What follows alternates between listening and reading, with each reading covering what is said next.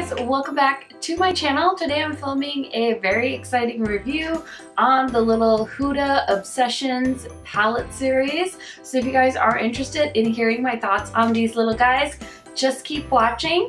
Also, if you are new to my channel, welcome. My name is Karen Harris. I usually upload every other day, so you do get quite a bit of content from me, and I hope you will consider subscribing to my channel. My goal is to hit 1,000 subscribers by the end of 2017, so if you could go ahead and do that for me, it would really make my day.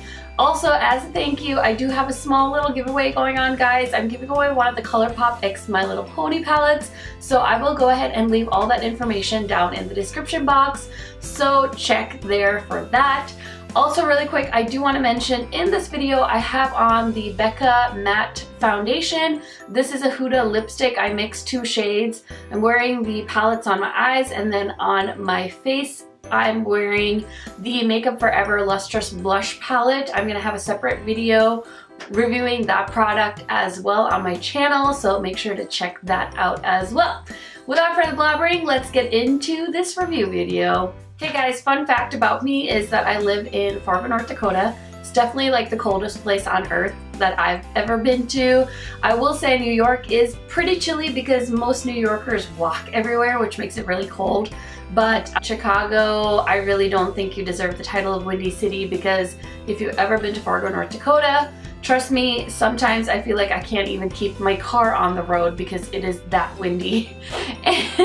So hopefully that explains what I had. I was actually gonna leave my house, but my plans fell through, so I'm gonna go ahead and film the rest of my review video that I was working on. Yeah, let's talk about these Huda palettes. So I've honestly been like obsessed with Huda. Right now the VIB sale round 2 is happening, and honestly a majority of the things I've picked up have been Huda products. I picked up most of her mini lip kits.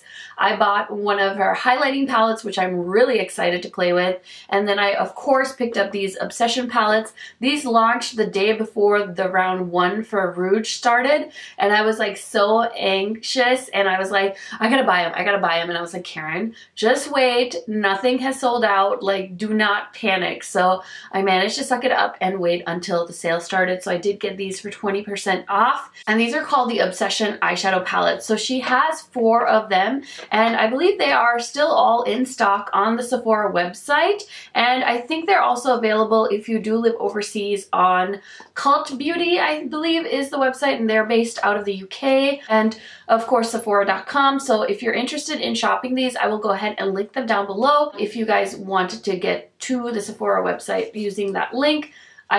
It's like a affiliate link, but honestly, like I maybe have like 90 cents in that account, so if you don't feel comfortable doing that, don't worry about it. It's just another way for me to try and make some money on YouTube, but no big deal. So these retail for $27 a piece, and I would honestly put these in the high-end category. I know a lot of people are like, oh, 27 bucks, that doesn't seem like a whole lot for an eyeshadow palette, but honestly, these are pretty small. So just for comparison purposes, this is the Dose of Colors Mirror May highlighter, and as you can see, it's not much bigger than this highlighting palette. I did realize I don't have a lot of small duos, quads, trios from any other brand. This is like the first brand that I picked up a small eyeshadow palette from, which is interesting because I know a lot of like high-end brands like Tom Ford, Charlotte Tilbury, all of their eyeshadow palettes are pretty compact, but I think this is kind of like the first time a mid-range brand came out with something smaller. I really can't think of anything else that I have that is in like this really tiny sizing. So definitely a new venture for me. If I didn't already mention, there's 4 palettes and they come with 9 shades. Now this is the only palette of mine that arrived broken. My black was completely shattered, and I've been watching quite a few haul videos from the VIB sale, and it seems like a lot of people, at least one of their palettes are coming broken, which I think speaks a little bit to the quality of these eyeshadows. Now I have been playing with them all week long, and personally for me, I do feel like they aren't the same quality as the Desert Dusk palette. Now this one I really enjoy. I gave it a very positive review. If you guys are interested in seeing the review for this palette, I will link it up in the cards for you guys. This is honestly one of my favorite palettes of 2017, but these ones, guys, I swear there is a difference in the quality. These kind of remind me of how everyone loves like the ABH eyeshadow palettes, but then Subculture came out and it's like all of a sudden people that were okay at makeup like me, like I wouldn't consider myself an expert, but I feel like I can blend an eyeshadow to save my life. And sometimes I have the hardest time blending these eyeshadows and I couldn't tell you why. Like, I don't know if it's me. I don't feel like it is because I do the same thing every time when I prep my eyes. I always use a paint pot by MAC and then I set my paint pot with Dermablend's translucent powder.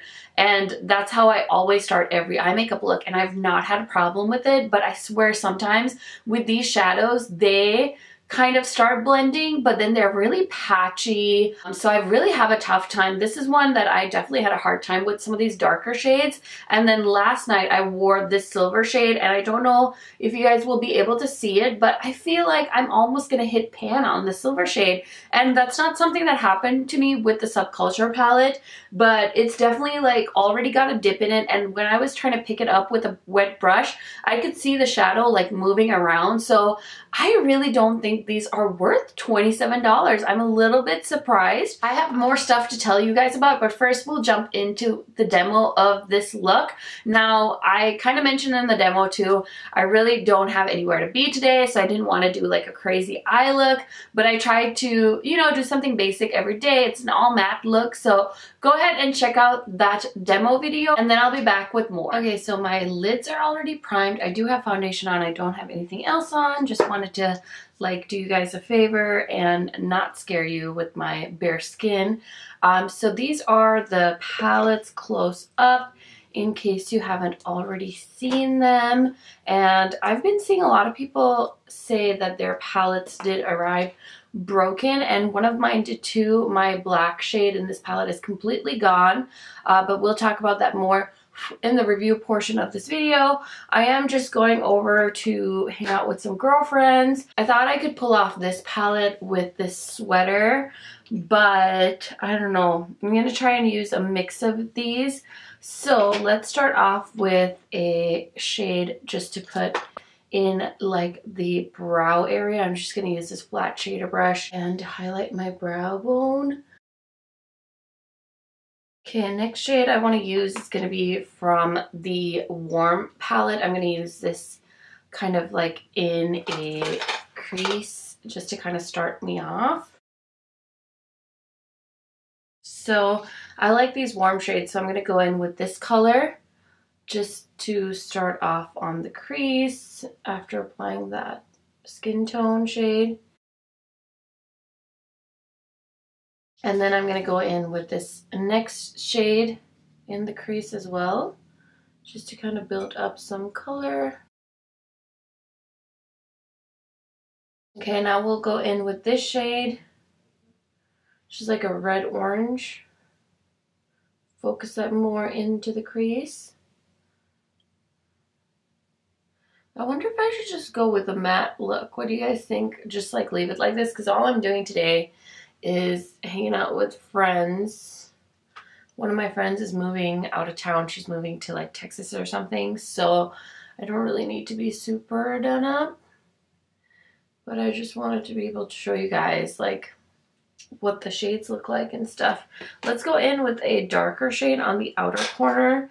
I'm gonna hop into the Smoky palette. I've actually worn all of these palettes now, so I feel like I have a good idea of my thoughts and feelings on these palettes. This one is so messy since I had that broken shadow and stuff. I'm just using a Morphe M443 brush. These brushes are kind of older in my collection and they're definitely losing their shape. Just don't know if I want to like replace them with Morphe brushes or if I want to try some other brands. Morphe's just so cheap, but I'm just like so over supporting them. I just feel like they have really bad like ethics. I'm kind of done with Morphe. I'm like ready to sell like all my Morphe palettes and just be done with the brand because I think they're shady AF. But I think I'm just gonna leave it like this. I'm gonna put some liner on, and come back and tell you more about these palettes. Okay guys, so I hope you enjoyed that little demo. It wasn't anything fancy, but this is the complete look.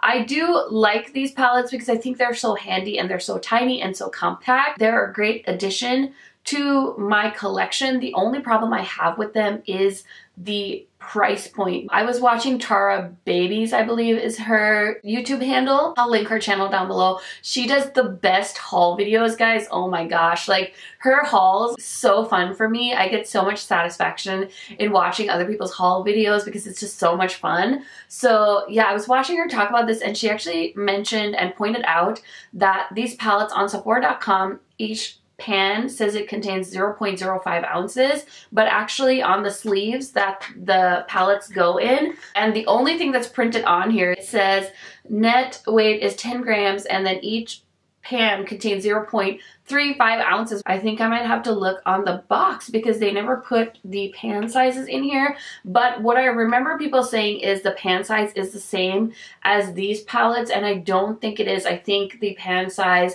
is 0.05 in this palette, and then it's a little bit less in the Huda Obsession palettes. I feel like that's a little bit of false advertising on Sephora's part, and I was really appreciative that Tara Babies pointed that out because I wouldn't have thought to like double check, like who's gonna look down here. Like I was looking at the packaging, I was like, I can't find the weight, and I was like, is it on the sleeve? Like I just remember the sleeve being blank, and then lo and behold, it's like right here, like very hard to spot. So I thought that was a little bit strange. Like I'm not trying to throw shade, but it is nice when, you know, bigger YouTubers kind of share information like that, because I think people have the right to know what they're paying for, you know what I mean? So that was a little bit strange. And she also mentioned that these palettes are made in China, whereas the Desert Dusk palette is made in Italy. And I think, I mean, I don't know much about makeup production, but from what I've heard, Italy is one of the places where a lot of high-end brands make their makeup. So like the Pat McGrath Labs palettes are made in Italy. A lot of my high-end palettes are made in Italy, whereas some of my more indie brands like the Ace Beauté palette is made in China. Morphe, I believe, is made in China. I'm not 100% sure. Anyway, my point is, I can definitely see a difference in quality with these palettes. Like I said, they're not extremely hard to use, but I do struggle blending these shades sometimes. And it's not all the time. I don't think you're gonna like struggle massively, but I feel like $27, you could have done a little bit better. I don't have that problem with this palette, so I just thought that was really fucking sketchy. I really see a difference in the quality. And the other thing too is that shadow breaking, and then seeing like many reviews or haul videos where people are like, yeah, my palette came broken. I just watched one girl where 2 of her 3 palettes had broken shadows in them, and Sephora is replacing them. And I, of course, like rebought this palette in the second round, and I'm just gonna return this into a store. But she said Sephora is gonna let her keep her broken shadow, and then they're just gonna send her a new palette. So very interesting. I feel like they're like, it's a known issue. So I think that's really strange and something to keep in mind when you're purchasing these palettes. They aren't pressed very tightly like the shadows. Like once you start swirling a brush in them, you can definitely see like the powderiness. And even with the metallics, like I mentioned on this silver shade, it was just so strange because I could see the shadow moving, and I could basically like create a divot in this palette if I really tried. So I don't know how worth the price tag these are. Like I feel like maybe she did like all 4 for $50. That would make more sense, like price point wise, because I just don't think the quality is that great. So those are my personal thoughts. I did want to show you guys. So I do have the rose gold palette. This was a disaster for me. Literally like got me to not want anything Huda Beauty, but she came back with Desert Dusk, and I do really like the Desert Dusk palette, so I've just been on a huge Huda kick, really been enjoying her stuff. Okay, so the next thing I wanted to do is just compare this with some of the smaller palettes I have. Now this is one of the newer palettes by ColourPop. This has 12 eyeshadows, so I love these guys. Even this palette, which I was like, this is such a snooze fest. I'm actually really enjoying this palette, in case anyone was wondering. So this has 12 shades, so 3 more, and this has the 9 shadows, and I don't know, I just think like this is $18 and this is $27, so I feel like it's a toss-up. Like, do you go for the Huda ones because they have so many cool colors, or do you go for something like more budget-friendly? Now, something that is also in the mini category are these Colored Rain palettes, and these contain full-size eyeshadows by Colored Rain. So this palette is $36. I thought it was very expensive, and my Colored Rain review just went up on Sunday, so I'll link it up in the cards if you guys are interested in that. But I was really mad because these palettes went on sale like 2-3 weeks after I ended up receiving them. They went down to $27 right as the Huda palettes came out, so I think they thought that they were in competition with the Huda palettes, but these are full size, so there is quite a bit of difference, and this palette is cruelty free as well. So look at the sizes here. This now is 0.05 ounces of product, which is what Sephora says is in these palettes, but it's not 0.35. So little bit sketchy. All these shadows, all these companies are freaking sketching me out because I feel like I'm paying more than I need to for what I am buying. Anyway, let's talk about shade selection now. A lot of people have been gravitating towards all of the neutral palettes. I honestly couldn't pick. There's no way I wouldn't have bought this one. I just thought it was so cool. And if you want to see swatches, I did swatch all of these palettes, so I will link that swatch party up in the cards. But this one I actually had so much fun. A lot of people really enjoyed that look I created with this palette. I mean, I used all of these palettes obviously before reviewing them. So this is the one that's called Mauve, and I honestly don't think this is a mauve palette at all. It looks more burgundy-y, burgundy-esque, more wine colors, I would say. I think when I think of a mauve palette, I think of some of the shades in her Desert Dusk palette. So let me just whip that out here quick. I mean, wouldn't you think like these shades would be a mauve palette? Not so much like these. Like, I feel like, ooh, crap. I just stabbed Turkish Delight. I just feel like that would be a mauve palette, not this. Anyway, personal opinion. Let me know if you guys agree with anything I'm saying or disagree. Totally fine with that. But this one I feel like is a strange name to call that one the Mauve Obsessions. This is the one I like the least because these colors are just not me. I should honestly probably return this, but I love the metallics in this one. Like these three are super metallic, so really, really fun to work with, but I don't like this side. And the black was very black. The little bit I had of it, like it keeps getting everywhere, but it was very pigmented. And then the warm one is probably my favorite one.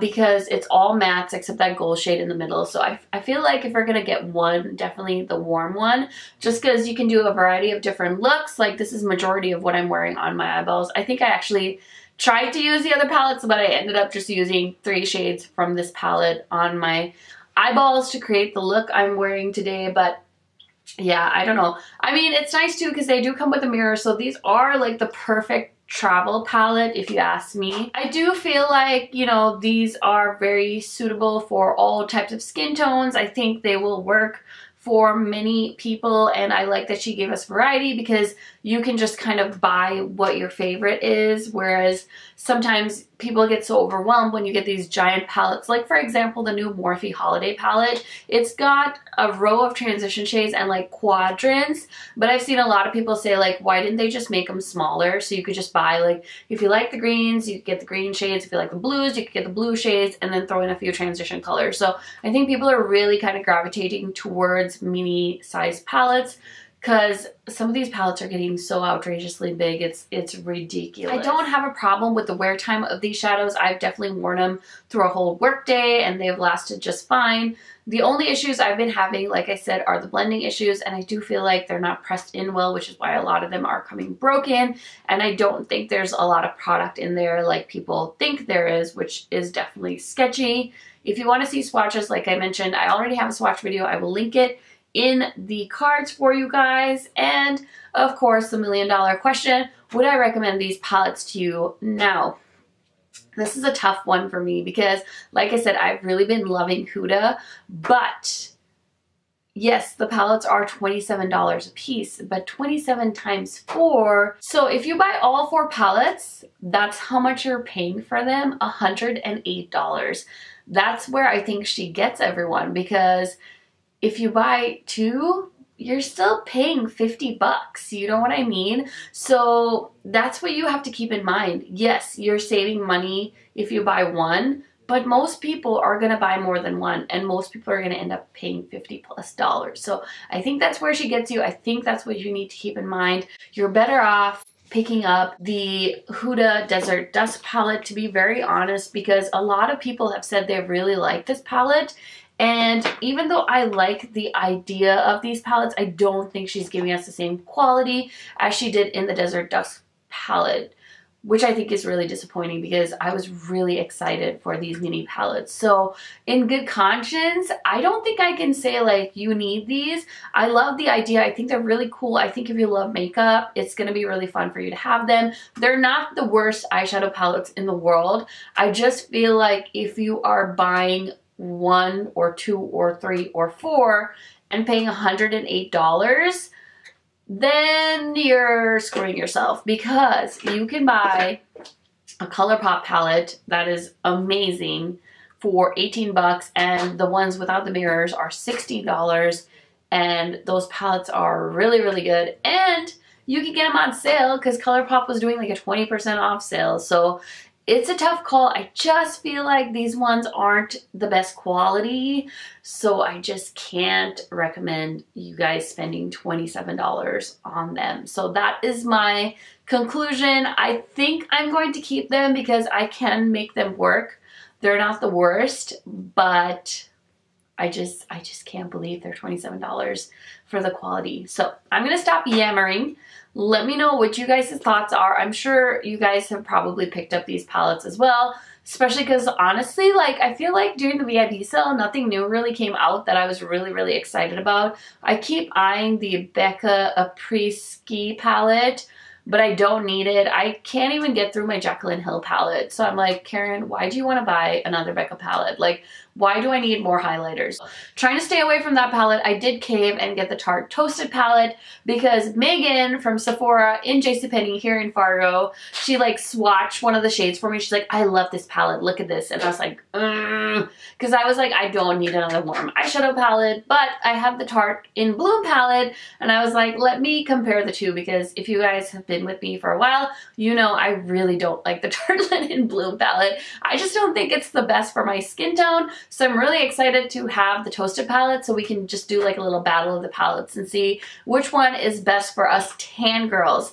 Anyway, I hope you guys enjoyed this video. Like I said, leave me comments down below. I want to know what you guys' thoughts are. Do you think I'm absolutely crazy for being so torn? I just think these palettes are not worth the $27. I hope you guys have a great rest of your day. Thank you so much for watching this video. Bye guys.